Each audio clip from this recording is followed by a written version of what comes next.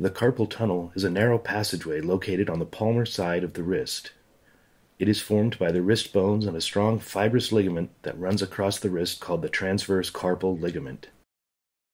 Bones that form the carpal tunnel include the scaphoid, lunate, triquetrum, and pisiform.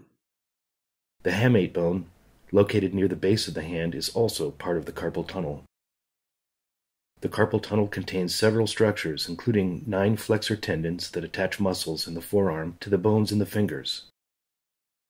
The median nerve, which provides sensation to the thumb, index finger, middle finger, and part of the ring finger, also runs through the carpal tunnel.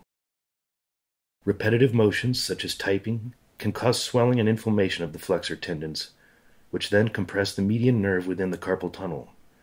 The resulting symptoms, known as carpal tunnel syndrome, or CTS, include numbness, tingling, pain, or weakness in the wrist and hand. Treatment for CTS may include wearing a wrist splint or brace to keep the wrist in a neutral position, performing exercises to strengthen the hand and wrist, and taking anti-inflammatory medications to reduce swelling and pain.